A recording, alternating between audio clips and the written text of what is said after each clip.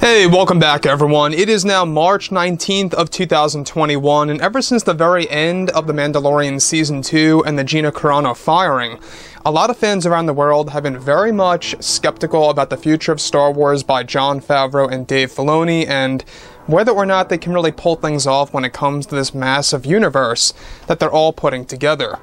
This is Mike Zero. Make sure to subscribe if you're new to the channel for future Star Wars content. Now, we have all witnessed before in the past of exactly what Kathleen Kennedy has done to the overall Star Wars franchise. We have all seen that she is nothing more than a force of destruction of what she did with the sequel trilogy, what she did with the Solo: A Star Wars Story box office results, and more. Now, obviously, as we head into this new expanded universe, which, by the way, we're already hitting the top of the iceberg, right? The tip of the iceberg, I should say. We have a dozen Star Wars projects in the works already on Disney+, and we're going to get more announcements of new TV shows this fall and more announcements of other TV shows next year at Star Wars Celebration in 2022. So, a lot of fans out there think that Disney might be overdoing it when it comes to the amount of TV shows that are coming out because, well, you know, we do have already around 12 announced. Now, on top of that, we're going to get more and more. Now, keep in mind that a lot of those shows are going to be limited TV series, and what I mean by that is they're going to be like a one-season TV show, kind of like WandaVision. You know, if you guys have seen WandaVision, you're not getting a season 2 with that. It's just a one-season TV show and that's it. So a lot of the TV shows that were announced are going to be just like that. However, what's really intriguing all has to do with Kathleen Kennedy and what's going on behind the scenes over at Lucasfilm when it comes to a Star Wars TV show.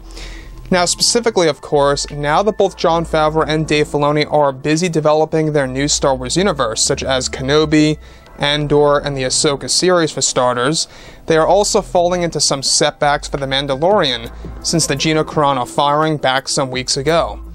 However, it's noted that recently many changes have been made behind the scenes over at Lucasfilm by Kathleen Kennedy herself, who was recently applied a major change to the Star Wars roadmap. It's best described that Kathleen Kennedy for the past number of months was not only working on the Acolyte series, but also a brand new animated series that was set to star actress Brie Larson as Maeve in her own Star Wars TV show. This was in the process of getting cancelled for a very long time by Bob Chapek and the higher-ups over at Disney, and that this was Kathleen Kennedy's original attempt of creating her own Star Wars universe to stack up something different in comparison to what Jon Favreau and Dave Filoni were creating. Kathleen Kennedy recently canceled the major Star Wars TV series that she was aiming to drop sometime in 2023, and that the cancellation was enforced by the higher-ups over at Disney that were not feeling the tone and direction of the TV show.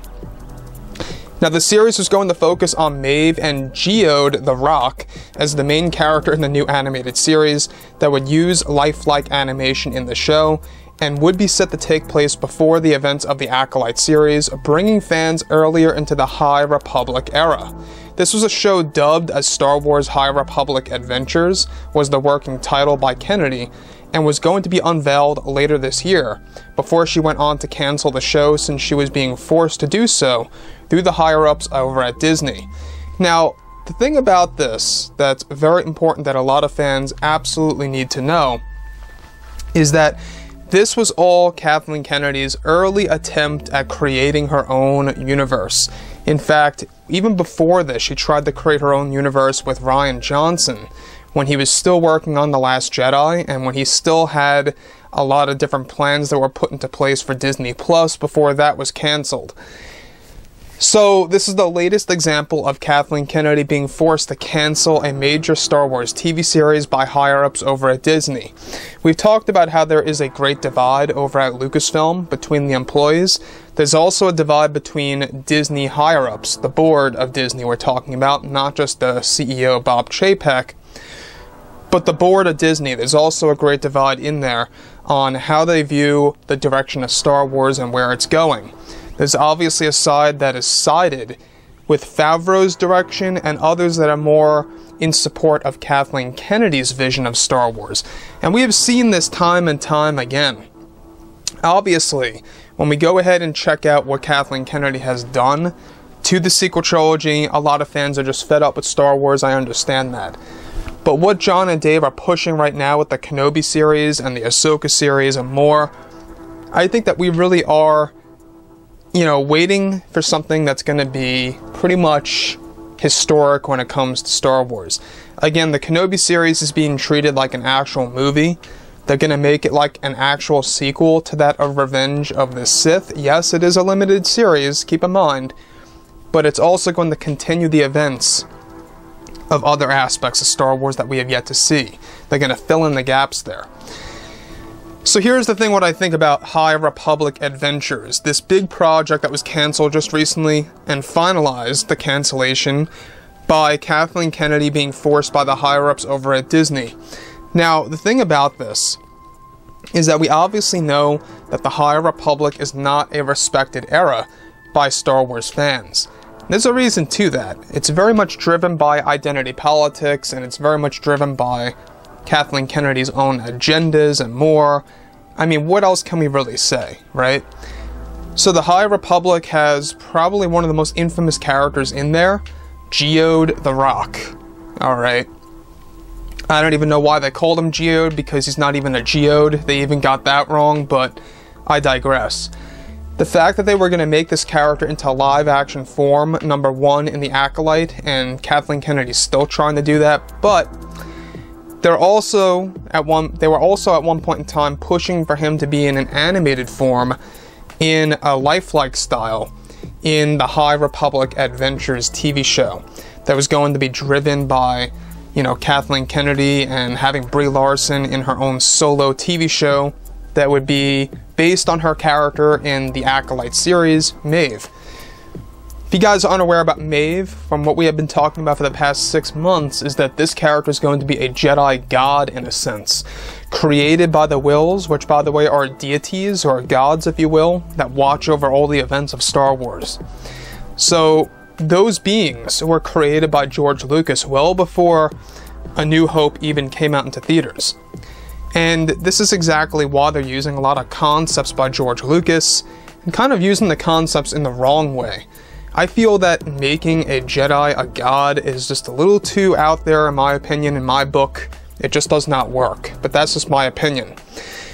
Moving on from this is a very interesting development right now, is that Kathleen Kennedy and Leslie Headland, we have talked about how they also have fallen into creative differences on the Acolyte series, and how that too created some setbacks, you know, with the overall direction of the show, and how a lot of those differences are being pretty much settled out now, and it's kind of bringing them back on track to dropping the show on Disney Plus next year in 2022. Again, they aim to begin filming by the end of this summer, which means they got to complete the script by the beginning of this summer. And if they can get that in line and get the sets built fast, they can pull it off. But I don't think they're going to. That seems a little too rushed. It seems like that this show is either going to be delayed till 23, or what would be the best case scenario for a lot of fans out there is if it just got canceled. A lot of fans are just not feeling this show, just based on the fact that Kathleen Kennedy is the one running the entire show on a creative level until June. So keep in mind about that. This is a High Republic TV show, make no mistake. The Acolyte series, yes, the premise may sound a little interesting to some, how it's about the rise of dark side powers and emerging dark side forces and stuff around those lines. But it's based at the very end of the High Republic, right before the Phantom Menace comes into the equation.